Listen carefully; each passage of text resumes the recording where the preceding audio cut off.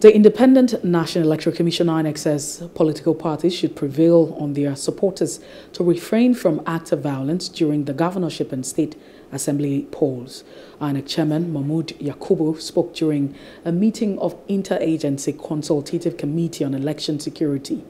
The INEC chairman thanked security agencies for the professionalism of their personnel and largely peaceful conduct of the presidential election. He said INEC state officers have provided the police with the details for the governorship and the state assembly elections, including the location of polling units and collation centers. I wish to express the Commission's appreciation to the security agencies and other members of ICSES for the professionalism of personnel and the generally peaceful conduct of the last election. We look forward to improved performance in the election holding this weekend. The governorship election will hold in 28 states of the Federation.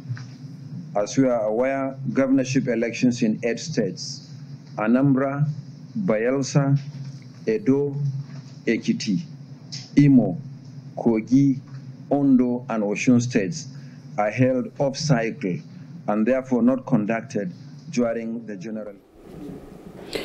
The National Security Advisor, NSA, Babagana Mungono, called on political gladiators in the country to call their supporters to order ahead of the forthcoming governorship and state assembly elections. He also said security agencies will work round the clock to ensure that polls are conducted safely in the country. Of course, the elections we're going into on Saturday are going to be much more complicated. Contextually, they're going to be different. Because first of all, we're going to have 1,021 constituencies, meaning we're going to have more people interested, more people voting, more collation centers, and obviously the dynamics will be much more different than the elections that were just concluded.